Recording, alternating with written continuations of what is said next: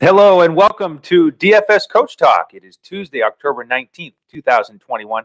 I am Andrew Hansen alongside Joe Sarvati, affectionately known as Coach.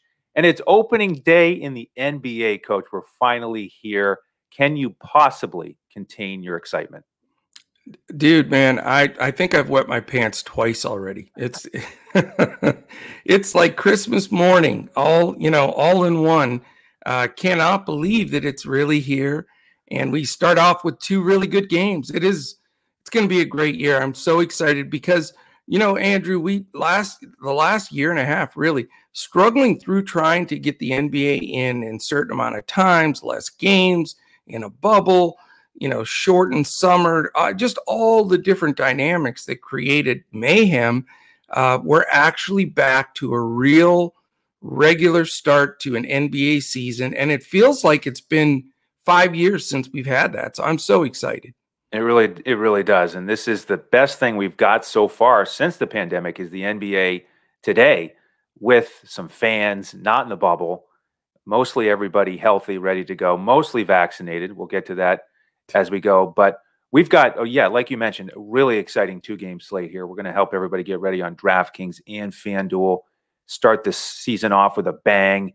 And we're going to introduce you to some of the ways that we do things. We're going to mention the eye test, the guys that we've scouted, but we're also going to mix in some stats, efficiency, all of that. So let's get after it, Coach. Let's start with Brooklyn and Milwaukee. If you want to talk about these teams from a higher level from last year to make sure we're ready to go, that would be the best way to start. Absolutely. Let's dive right into this matchup. And if you want a real, I'll mention it here real quickly too. If you want that oversight of all the teams, we have posted a preview for the Eastern Conference and the Western Conference where I go over every team, the depth chart, and the coach, the changes. So check that out. It is posted on YouTube and for audio on everywhere podcasts can be found. So we're going to attack this just like Andrew said. And for those of you that have been with us, I think, Andrew, this is we've done 3.5 seasons or so of NBA together. So we're starting to get to be veterans at this together. So I'm excited to attack this season with you. I know you're doing a great job with NFL, so I appreciate you. But, if you're new to Coach Talk, maybe this is the first time you've seen one of our podcasts, we are unique in the sense that we are a DFS provider, but we walk that really good line between our experience watching it, the eye test, players, their reactions, the different schemes they're running, all of the aspects behind the numbers that we feel here at Coach Talk are extremely important. But we also dig deep on the analytics, the numbers, the ownership, the projections, all the things that are just as important. Also, something to know about Coach Talk as we dive onto this first game, we hand build teams here. I'm so excited, I'm choked up about it. But the 150 backs entries, yes, you can use our information, put those together. But we feel the majority of people out there are hand building lineups, whether it's 1 or 5 or anywhere in that range. And we're going to give you the information to help you do that. So just wanted to sort of clear that out right at the beginning. All right, the first game of the season, it is the Milwaukee Bucks against the at home against the Brooklyn Nets.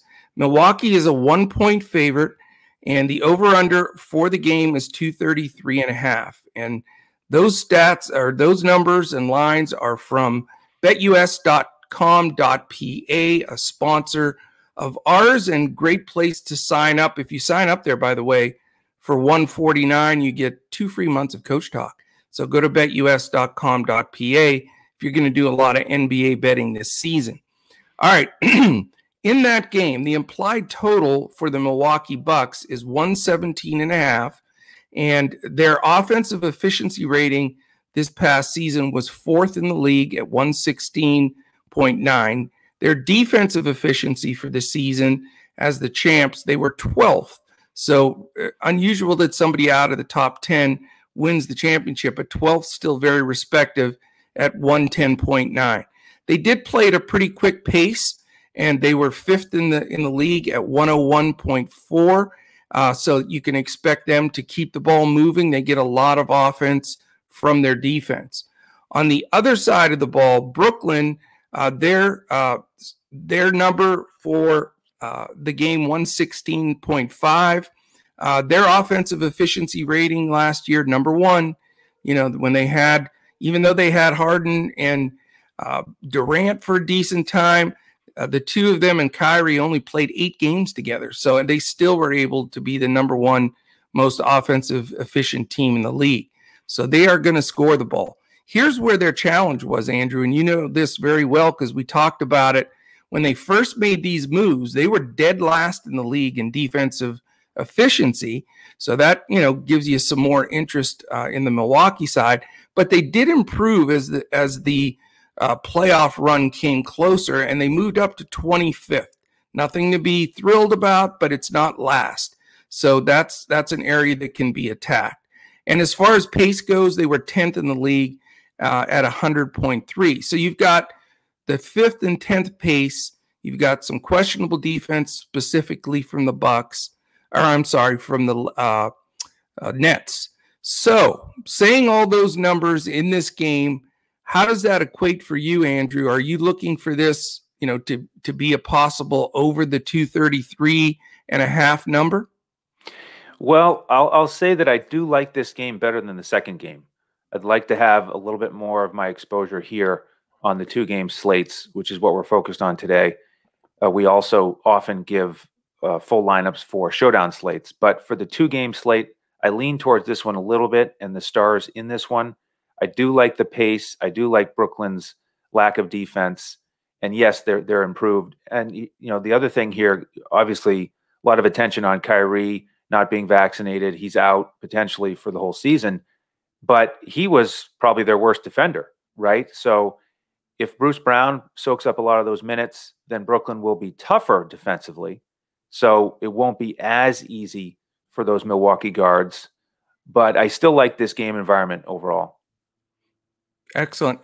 Do you have updated injuries for this game? Well, for the Brooklyn side, we have Kyrie out, and that's it. On the Milwaukee side, we have some more issues. We have Bobby Portis out. We have Rodney Hood out, Ojale out, and Dante DiVincenzo out. Right. So we'll zero in on the usage that we think will adjust there. By the way, Coach, I do want to mention here, I've got 3 value plays on this slate, potential value plays that I think could be game changers. So we'll get to those as we go. But why don't you kick us off with Brooklyn as the visiting team without Kyrie? How do you think it's going to play out there, and where are you looking for your picks? Yeah, I mean, you know, it doesn't take a DFS genius to say, hey, Harden and Durant are pretty good. Yeah, with Kyrie out, no doubt. Yeah, I mean, those are going to be the top 2 targets. You know, the big question on this slate, to me, of all that we're going to talk about is, do you go – I think you have to go with Harden and or Durant. I mean, I don't know how you fade both of them in this game, personally, especially with Kyrie out. But the big question is, do you go with one over the other, or do you try to fit in both? And that's the $1 million question. You know, you've got Harden, who's, you know, price-wise, he's cheaper, a little bit cheaper than Durant. On DraftKings, for example, they're 9.9 for Durant, 9.3 for Harden. Those are the 2 key guys that you go to. And, you know, it looks like their starting lineup as of now, again, not confirmed, but we're anticipating it's going to be Harden, Bruce Brown, as you mentioned, Joe Harris, Kevin Durant, and Blake Griffin. Now, off the bench, and I'd love to get some feedback here, we've got Paul, all veterans too, a bunch of these guys, man, they've been around forever, but they're solid, they know how to play. The question is, how many minutes are we going to get out of Paul Millsap, LaMarcus Aldridge, Patty Mills, Javon Carter, DeAndre Bembry, and James Johnson even, and Nicholas Claxton, the youngster that was coming along last year. So that's a deep bench of veteran guys that they really didn't have last year. You know, the big question that I have, are any of those bench guys playable? And I'll love to get your feedback. For me, you know, I'm not going there yet. I think I need to see a little bit more proof of how that rotation is going to play out for Nash. I mean, you know you're going to get monster minutes from Harden, Durant, Harris, probably Brown. You know, the guy that might, you know, sit a little is Brown, where you could consider some Patty Mills because he's so effective. And then, you know, Blake won't play an over an extended period of minutes, I wouldn't think, at this stage in his career, which would open the door for probably either Millsap or Aldridge to grab some of those minutes. But I don't, you know, feel comfortable going to the bench at Brooklyn very much at all here. I think it's very simple. You either go, to me, with Harden or Durant, and then you can easily mix in a Joe Harris or Bruce Brown value-wise. Bruce Brown's only 3.6, Andrew, and Joe Harris is 5.8. This is DraftKings dollars. So what do you think on that take on the Brooklyn side? Yeah, I agree. Harden and or Durant. I will have some lineups with both of them. If I had one lineup, it probably would be both of them because they just dominate the usage so much. Right. And they can feed off of each other. And I'm very much aligned with you on the rest of the team. I don't want to play Blake Griffin because I don't think he'll play huge minutes. I don't want to play any of those bigs off the bench because I think that's the one area on this slate that has the most uncertainty. From a NBA perspective, they've done a great job building that depth with those bigs, mostly veterans. It's almost like the Lakers of the East with all those guys. But Steve Nash is one of the guys who can really vary the rotations, and certainly he's not going to announce it. And I think it's just too risky to invest in any of those four bigs off the bench. Right. I think we need to wait and see, and I don't think we need to go there. I agree. So if I was going to play another value play for Brooklyn, it would be one of those guards. Bruce Brown, 3,600, like you said, is a really good price for him. But he's a GPP guy for me because he can have a dud, or he can, you know, find the hole and get a few steals and 4 or 5 layups and smash that value. But I also like Javon Carter because he's minimum price on both sites. Yeah. Again, GPP only because you do have Patty Mills. Mills more expensive. So maybe one of those guards as a value play in a GPP, and then Joe Harris. I don't really like that price on DraftKings, but 4,300 on FanDuel. Once again, FanDuel never likes Joe Harris. They love to price him low, and it's so tempting. And again, one of those guys who can give you a dud, or like that last preseason game, he can hit 7 threes and be a slate breaker. So I think we just load up on the big guys, and we move very delicately with any other value plays on Brooklyn. I agree. I mean, for a 2-game slate with just 4 teams, there's so many good players to pick from. So, you know, we don't really promote stacking in the NBA like we do in football and baseball, you know, because there's only so much blood that can come out of the stone, if you know what I mean. So, yeah, you know, to go too deep with a team of key players is not a bad idea. I mean, once you go to 3 or 4, now you're hoping for, you know, huge high scoring or double overtime or something where you can really, you know, get those numbers in. But, you know, I want to throw a stat at you. It's one of my favorites. I look at it every day, and I'll bring up the guys that stand out each day on our podcast. And it's a defensive real plus minus, the DRPM stat. I love it because it gives you a snapshot from all of last season. So it's a good sample size of a defensive rating for every player. And the reason I like it, it has given us some big takedowns in the past of who to attack and who to avoid. And, you know, granted, you get a lot of people argue, like my son, for example, he doesn't like DRPM because it factors in the player's defensive rating in the system of defense that he's in. So it does take into consideration the team's defense a little bit, specifically with how that player is playing at his position. So it is a little convoluted, but it's an important number, and it's one that's worked for us. I mean, we've used that, Andrew, for at least 3 years of discussing players, right? Yep. Yeah, I'm probably closer to Dawson. I think it can be helpful, or maybe I'm somewhere in the middle. I think it can be helpful. I think at a minimum, it gives you a good feel for, is this guy an excellent defender or is he poor? Because the numbers aren't going to lie on that. I mean, You're not going to get a Right. high rating for Kyrie. You are going to get a high rating for Drew Holiday. I mean, so it's, you know, once you get more in the middle, sometimes things can get a little bit of out of whack because of the rest of the team propping somebody up or pushing them down. So I think, Right. you know, we take it and we use it in certain circumstances. I agree 100% with both of you guys. I just like it as a differentiator in a very close, you know, when you're between two guys and you're looking for that tilt. I Yep. like this as a you know, third or fourth option down statistically. But there's shockers in here, and I have one for you. You're Okay. never going to believe this, but this is the stat. I checked it twice. Do you know who the #1 small forward in the entire NBA in defensive real plus minus is right now coming into this season from last year? Chris Middleton. Would you believe it's Joe Harris? Yeah, that's interesting.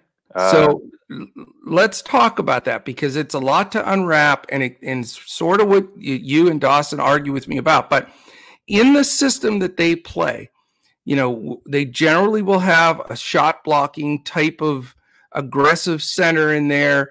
They had, you know, DeAndre, now it's Blake Griffin, and they're going to have LaMarcus and different guys. But in the system that they play, and, you know, they generally are putting, you know, Durant on a really tough player. Harris ends up being a guy that gets steals, and he gets it done. So just from a statistical standpoint, he's #1 at a 4.0. And if you're above 3, then you've had a hell of a defensive season. So Harris has been a guy that you would think is an average defender, and here he is sitting at #1. Is that blown out? Maybe. But let's look at it here. If you're trying to decide on a second or third guy that's your key guy in, and you're going to go Middleton, okay, I wouldn't argue that. Middleton's phenomenal. But Joe Harris gets it done. He's efficient. He was #1. So, again, something to weigh. You don't have to outweigh it, but it's a real stat. I know from an analytics standpoint, the coaches look at it. And I think that it also goes into this statistical analysis for those that utilize optimizers to try to spit out some lineups. So does that downgrade Middleton a little bit? You know, Middleton is phenomenal, but I think it takes just a notch. So I wanted to mention that to you, because I thought that was a real stunner for me. And as you mentioned, of course, you know, the 16th best point guard defensively, DRPM is Drew Holiday. So that certainly has a little bit of a sting on Harden. Is that enough to go Durant over Harden? I'm not sure, but we know Drew can defend. And the other guy that's ranked really high in this matchup is Brook Lopez. He was the 7th highest rated center, and an impressive 2.56. So we know he can block some shots. You know, he has a tendency to give up some threes because he doesn't quite get out there quick enough. But from an all-around defensive standpoint, this is a couple of years in a row now that he went from early in his career being a poor defender who never shot a 3 to now he's almost a 3-and-D type of center. So you talk about metamorphosis of a player. So, you know, that knocks down Blake and LaMarcus and maybe Millsap a little bit if they're going to get some run at center for me. But those were the 3 players that stood out in this game as far as how it affected in DRPM. Yeah, and if you guys have watched many of our NBA podcasts, you know that we really dive into the matchups and look at stats and historical performance against certain defenders. So we'll do that throughout the season. Coach, let me kick off the Milwaukee side here. And this is one of those pretty set opening lineups from our perspective. It's going to be Drew Holiday, Grayson Allen filling in for DiVincenzo, Middleton, Giannis, and Brook Lopez. And, you know, so that's steady. But again, it's Budenholzer. He's still at the helm, and he likes to use the bench and not push his guys too much. But this is still that good pace game. Could be high scoring and close. So I'd like to get some exposure to the Milwaukee side. Giannis is the most expensive guy, but I'm looking to probably play him as well. And then it's a question of, do you go with Drew Holiday or Middleton? They're both much more affordable and reasonable. So you could play them. Drew Holiday, speaking of defensive matchups, I would think Bruce Brown would spend a good amount of time on him. I And agree. they let Harden chase around Grayson Allen. So that will put potentially a little damper on him. But I do want to get into the bench here because this is where we can gain a little bit of an edge with all those guys out. Portis, the big guy being out, we got to look at who's going to get those backup minutes. And I think the two candidates are Giannis's brother, Thanasis. And here's one of my favorite value plays, Coach. Sandro Mamukelashvili. He is a 6'9" lefty out of Seton Hall, a big with point guard skills. He's really agile. He'll shoot it from deep. He can actually drive and pull up. He can drive and dish. I think he's got some real potential, and this is a great spot for him to get some minutes. I think he'll probably 14 minutes somewhere in there. I think he and Thanasis are likely to be in that range because it is the season opener, and we know Bud is not going to push those guys to the brink. And he's minimum price on both sites.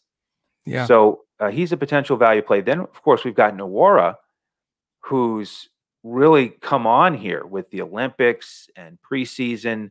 He can absolutely light it up. He's minimum price on both sites. Right.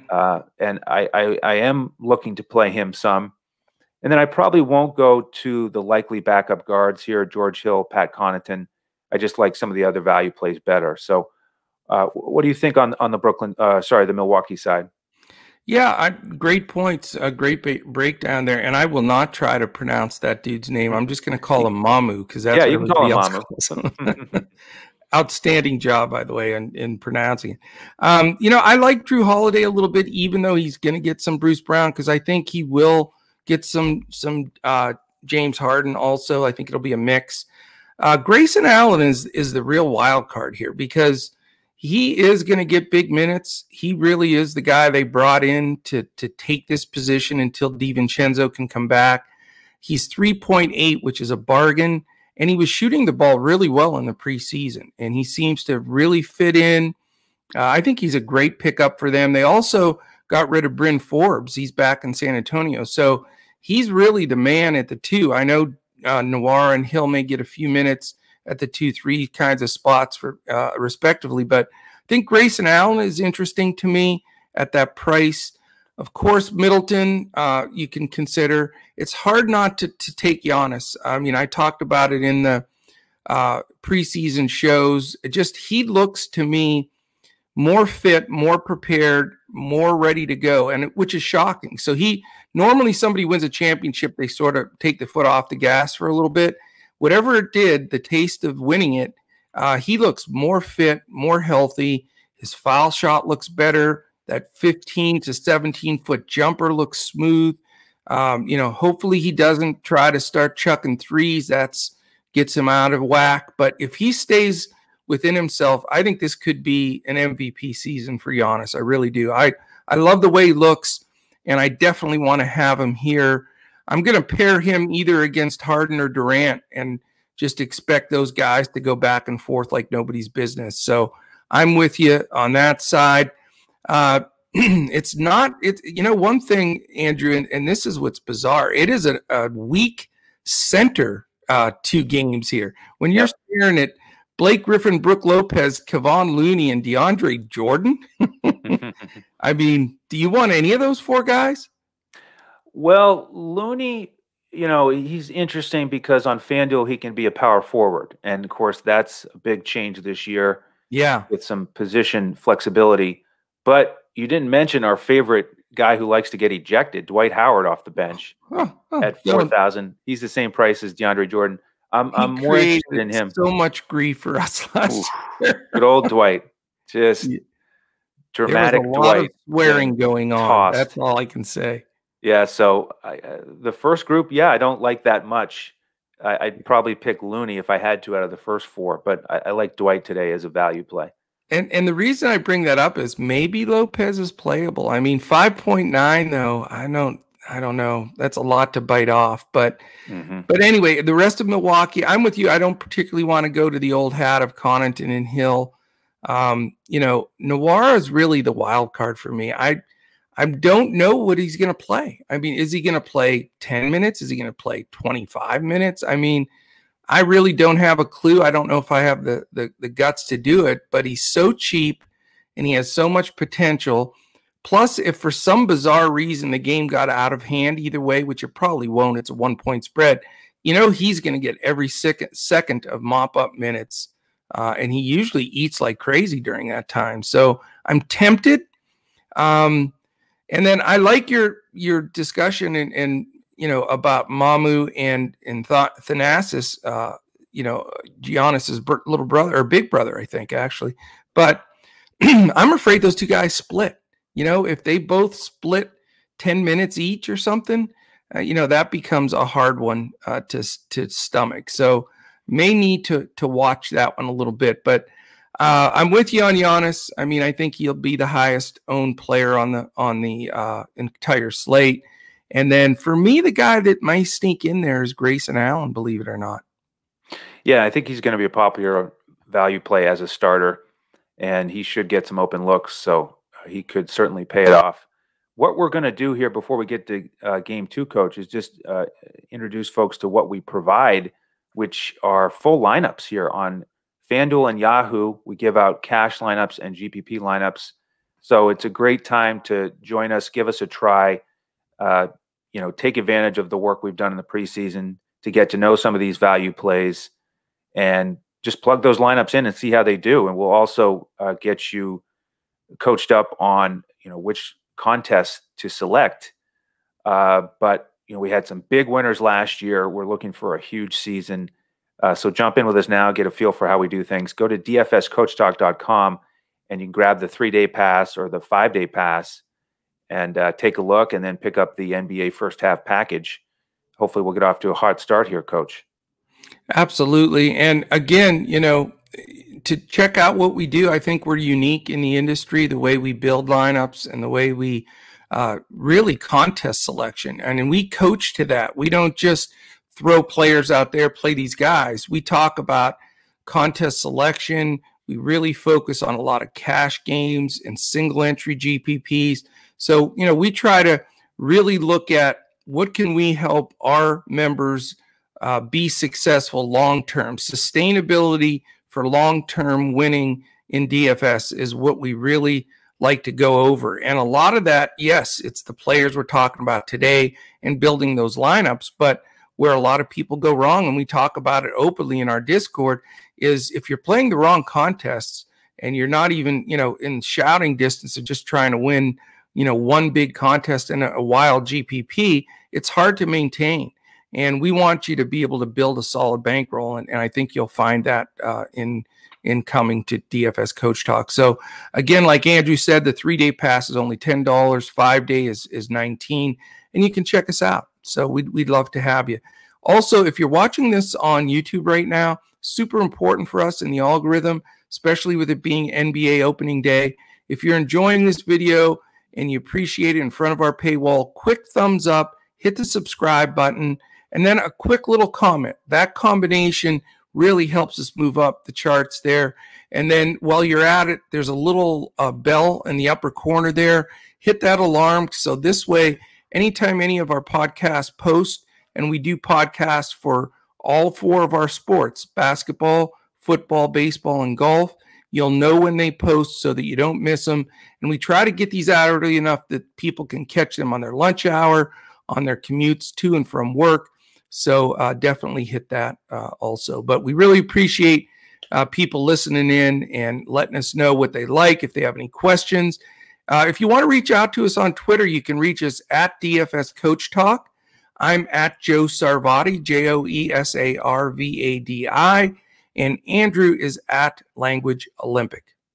Yeah, and the way the sign-up works is if you go to dfscoachtalk.com, pick your length of membership, we'll send you an email and invite you into our Discord, and then we give out the lineups usually around 30 minutes before tip. So, you know, if you want to join us today, make sure you sign up by about 6 p.m. Eastern, and we'll get you in there. All right, Coach, game 2, 10 o'clock tip, Golden State and the Lakers. You want to introduce this to us in terms of the line and some efficiency numbers? Absolutely. It is a 10-10 East Coast game, so we'll get basketball late night. I love it. That's my favorite. Lakers are actually favored in this game by 3.5. The total's 227 as it sits right now at betus.com.pa. So it is 6.5 points lower than the first game. I do think the first game is going to be higher owned as well, but there are some nuggets in this game to choose from also. Just not Denver. Look at the implied total for the Los Angeles Lakers. It's 115. Their offensive efficiency last year sunk all the way down to 17th. They did not get it done. They were in the top 3 the whole prior year. But here's the key. The defensive efficiency rating, and we talked about this early on, they were first last year. They led the league in defensive efficiency at a 105.8. So certainly something to consider when you're looking at Golden State. And they've done it with, some really good defenders. Now, is that going to change this year? They removed some of the players that were doing a good job for them getting that defensive rating where it was. So that's going to be something we have to watch early on. Is there going to be, a little bit of a shift there? Because they did go more offensive in some areas in trying to build up this team. Pace of play, they were only 18th last year. So the Showtime ball was not in play. They were in the bottom half pace-wise. They did a lot of slowing it up with LeBron. Is Westbrook going to impact that? That's the big question there. You would definitely think that he will speed things up for them, but it's yet to be seen. In preseason, we did not really see that from Westbrook. On the Golden State side, the implied total for them is 111.5, and I'm sorry, 111.5. So it's a little bit below LA, but still a reasonable total. And it's the offensive efficiency for them last year was poor, 109.7. So they were 22nd in the league.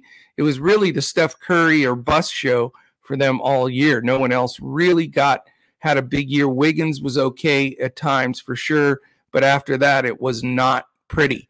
Defensive efficiency, though, Golden State was the most improved team in the league. They were all the way up to 5th at 109, so you saw a big improvement there. Does that affect or slow down the Lakers is something we need to see. The other good thing about this game, if you want to play it, is Golden State was the second fastest paced team in the league last year at 102.9. They got that ball out and let the 3 fly. And now that Jordan Poole has even a more intense role here with this alongside of Curry, the balls will be flying short into that shot clock. And I think you'll see them in the tops. They'll probably be in the top 5 most of the year in pace. So that's sort of a breakout on the numbers. Some of them are a little unusual, that we didn't expect completely, but it does paint a bit of a picture there, whether that complicates things in some areas or helps to make them clear. It depends on the way you want to look at it. Yeah, in terms of the injuries here, you mentioned Jordan Poole, and he's got a great opportunity with Clay still out. We've got Wiseman out and Kuminga out on the Golden State side. And then with the Lakers, we've got Talen Horton-Tucker and Ariza, along with Ellington, all out. Malik Monk is probable, and Kendrick Nunn is questionable. So why don't you kick us off on that Golden State side with Poole and Curry, and he's sort of like the temporary splash brother of Steph. Yeah, and I'll tell you what, the way Poole has played, the end of last year and then preseason, I mean, that he's a stud. He can put up some big numbers. I'm excited for Jordan Poole this year.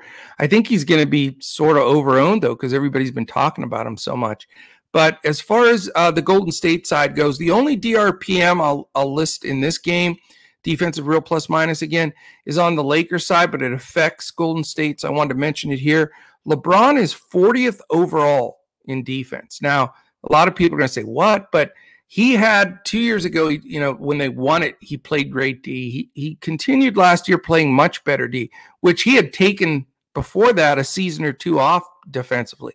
So he can play defense. He gets it done. He's the only guy that really I think pushes the envelope here in this game as far as really on the positive side. On the negative side, you're going to get some inconsistency from Curry. There was a lot of the year he was in the bottom portion of DRPM. It improved a little at the end, but certainly an attackable commodity. So that's the only DRPM I want to go over there. The Golden State side, you know, the question is, what superstar are you going to sit today? I mean, or which, how many? Because we already talked about how do you get away from Giannis? Very difficult. Harden or Durant, you know, both or neither. So that puts you in a situation now when you come into this game, it's really three more guys, Curry, LeBron, and Davis, in my opinion. So you've got now a very difficult 6 all-stars to choose from that could break the slate. And what do you think, Andrew? Maybe you get 2 of them? I don't even know if you can get 3. I think you can get 3, okay, depending on how many value plays you want to go, if you go more of that stars and scrubs. But there are a lot to choose from. It is. It's hard. I mean, 2-game slate, you think, you know, you got a few standouts and then you can build around them. But yeah, I mean, I'd love to get 3. I'm going to try to do that. I just don't want to scrape the bottom of the barrel with a guy that's not going to get in, but I'm with you and I'm going to try to make it work. But Curry, certainly playable. You know, is he going to get any Westbrook defense, you know, which isn't the greatest? Kent Bazemore, who, you know, could get minutes in this game, split with Monk. He'll probably do a decent job. But Curry, he looks great. I love the fact that we're all talking about Jordan Poole, you know, in the industry a bit. That sort of takes, you know, a little bit of the focus, not much, but enough that people know they have to guard Poole. And I think it does create a situation where both Curry and Poole are playable because it opens Curry up just a little bit, and then Poole is half the price of Curry. So, you know, you can look at that combination, you know, especially if you're only, you know, going with one of the Brooklyn stars. You know, a Curry-Poole combination isn't bad. Then that takes us to the rest of the Golden State side. You know, Wiggins, who had the most, he was the most improved player, in my opinion, defensively in the league. He went from a very poor defender to somewhat of a shutdown defender at times. And so whatever Kerr has done to coach him up, you know, he plays both ways. It's just offensively at his price at 6.2, he can miss the mark at times, and he is going to get some of that really tough interior defense. When you're talking about James, Davis, Jordan, and then Howard, I mean, I would not want to go in the paint or anywhere near it. So, you know, he is a slasher, Wiggins. He will knock down a 3, but he gets a lot of buckets slashing to the hoop, and that's a real formidable group of powerhouse Lakers in the interior. So a little worried there. I'm not a Draymond Green guy. I'll admit it. I know he burns me sometimes, but he's 6.8K. He's always pretty expensive, and it's so frustrating watching him because you just don't know, you know, if he's going to have one of his 2-point, real point kind of games, and you're just scrambling to try to get him to his number. And I know sometimes he does. He's a triple-double threat every time he steps on the floor. So I know you like him more than I do, but I just have never been in his corner. Looney, you know, you mentioned him earlier, and I get it. He's 4.1. You got to find value if you want to get these studs in there. The fact that, you know, they're shorthanded at the bigs right now because Wiseman is still out, you know, he's going to get minutes. The question is, can he do much against that formidable front line that I mentioned about the Lakers? I'm a little bit afraid to go there. So after that, the bench, to me, it's hit or miss. I don't particularly like the Warriors bench. They have Porter Jr., Otto Porter Jr. They wish it was Michael Porter, but Otto Porter, who's, you never know. I mean, he could be a decent guy, but he's 5.3. If he was 3.5, maybe, but not at that price. Iguodala, you can't count on anymore. You know, Damian Lee will get decent minutes. He's probably going to get the most minutes for a guard off the bench, but I don't know if you risk it. He could certainly, you know, be a good play, more of a GPP style. And then you're going to get, you know, there's a lot of guys that may get minutes. And then I'm interested to hear your take on these guys because I'm not going to play any of them, but I can see somebody making a point of it, and that's Bielitsa, Juan Toscano Anderson, who's dropped the Anderson, by the way. He's just Juan Toscano now. Those guys are 3.4. Chris Chiozza at 3, who, again, if Lee doesn't get all those backup minutes, Chiozza could get some. And then a rookie that I'm super high on, I know both of us really like him, is Moses Moody at 3.2. Those guys are all potential, but I just don't know if they can make it for me until I make sure that Kerr has them in the rotation. Yeah, so I'll start with that bench since you finished there. And I do think Damian Lee will get the most minutes probably of the guards. They don't really have a lot of depth there or experience. So to me, the X factor is Moses Moody, who is really kind of a wing player, 6'5", but he can handle it. He can initiate the pick and roll. He's got some versatility. I really like his potential because he can shoot it and he can defend. He's got great length and he's ultra cheap. So he's a GPP option for me here. And I'm probably not interested in the rest of the bench like you. Porter Jr., a little bit overpriced. Iguodala and Bielitsa are just going to be GPP plays, I think, for a while. That's kind of who they are. So I don't think you need to go there on this slate. But with the starting group, I really do like Jordan Poole here. 4,800 and 49. To me, he's locked in on both sites for me, and I think he will be popular. But I'm fine with it. That's the biggest misprice on the slate, I think. I mean, look at that preseason game he had this year. 22 minutes, he scored 30 points, 5 rebounds, 5 assists. Yeah, he's really stepping up and getting opportunities. He's had games where he has taken more shots than Steph. And like you said, he's half the price. So that's the place I'm most excited about investing on this Golden State side. I know Steph really lit it up in that one preseason game, so he's ready to go. But with the pace and the defense of the Lakers, he's likely to miss out from my primary lineup. And then with the forwards for Golden State, I'm not too thrilled about any of them on this slate. Looney, I'm never thrilled about him, but he can be a punt play that you at least feel good that he'll get 20 minutes. And he can get a double-double, but he can also have a 10-point fantasy night. So he's got a pretty low floor, but he is a value play to consider. So, again, in general, I probably will have 1 or 2 Golden State guys, but I do like game 1 better. But let's look at the Lakers side here. And what we're anticipating here for the starting lineup is Westbrook, Bazemore, LeBron, Anthony Davis, and then DeAndre Jordan. I'm not certain about that. We'll see here when they announce it, because Melo started one of these games against Golden State in the preseason. So they could go smaller. I actually don't think it matters too much. I don't think the minutes will shift too much one way or the other for those guys, and I'm not too interested in them. Right. And since I'm not too interested in the Golden State bigs, I'm not too worried about who's going to be defending them. So with the other guys here, I mean, the big question, Coach, is Westbrook, LeBron, AD. How are they going to fit together? 3 monster players in DFS with incredible upside. They haven't played much, and I think it's a definite work in progress. And it's one situation that I'd like to just sit back and watch and see how it plays out. I'm really not too fired up about playing any of those guys tonight. Before I hit the bench, what do you think about those big 3?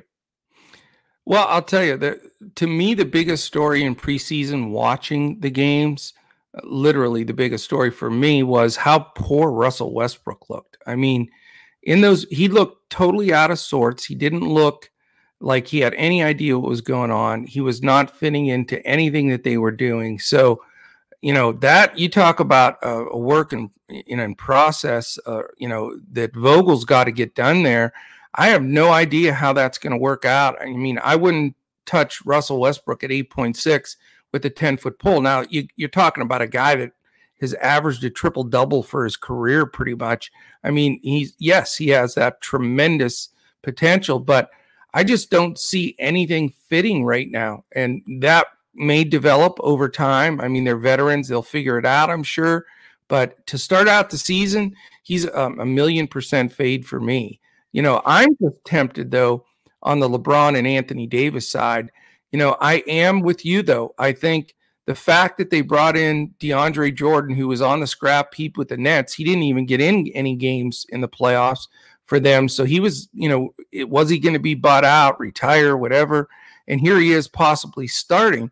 But the fact that they have Jordan and Howard, I mean, you got to be kidding me. So I'm not wanting either one of those guys because I've got to think they're going to split the exact same stats as far as defending and rebounding. But my question back to you, because it answers, you know, sort of answers what you asked me, is do those two guys and their huge presence in the paint, does it detract from Anthony Davis? Does he not get as many rebounds or putbacks or even blocks because those other guys are stepping up? That's my concern. So I want to get your response on Davis, but for me, the only guy I would consider today for the Lakers is LeBron. I don't want to pay $9K for him, but he is the guy because of what I just stated that I think is the most playable. But my red flag is concern is Davis going to be affected by the other bigs? Russell's already sitting in the pine for me. Yeah, I would also play LeBron out of these three if I were going to play one. But the concern with him is, does Westbrook take away from his assist total, you know, his usage? And does LeBron take a bit of a step back to try to fit Westbrook in? Even if he doesn't consciously try to take a step back, you know, Westbrook's going to jam his way in there and play his game. So I just don't like the beginning of the season outlook here for these Lakers without more shooters around these guys. They don't have the shooting that they need. Right. So it's going to be a slog fest. And it's funny that you talk about fading Westbrook at 8.6, which is something we never would have said last year. We would have said 100% lock at 8,600, but I'm ready to fade him as well. And yeah, I agree. Yeah, AD with these other bigs, we saw last year, if he started at the 5, you know, he gobbled up a lot more of the rebounds. But when he's the 4 and he doesn't feel the need to be that guy in the paint, he'll take it he'll take it off and play more on the perimeter. So I'm ready to fade him as well. So let's go to this bench here, and we do have some big question marks here with the news. We've got Malik Monk probable with the groin. Now, there is one shooter that they need, so they need him healthy. We'll follow that news up till lock. Kendrick Nunn also questionable with the ankle. Those are some big pieces of news for me because if they're both out, then the guards that I'm looking at, we've got Rondo, of course, but then my other potential value play comes into play, Coach. That's Austin Reeves. Minimum price on both sites, 6'5" rookie out of Oklahoma. This guy looked good in the preseason. He shot it with confidence from deep, made some plays defensively, got out in transition, and he played enough with LeBron and Westbrook that they're used to, you know, playing with him. And, you know, after LeBron passes to a guy like that and he hits a couple threes, he's going to remember that, right? I mean, he wants shooters that he can kick it to, that he can trust. And if it's Reeves and he's played as many as 30 minutes in the preseason here, then I like that as a GPP play, but we just have to know about a Monk and Nunn. And then before I kick it back to you, I might as well hit Dwight here again because, you know, I do like him. He had a game in the preseason against this Golden State team, 23 points and 12 rebounds off the bench.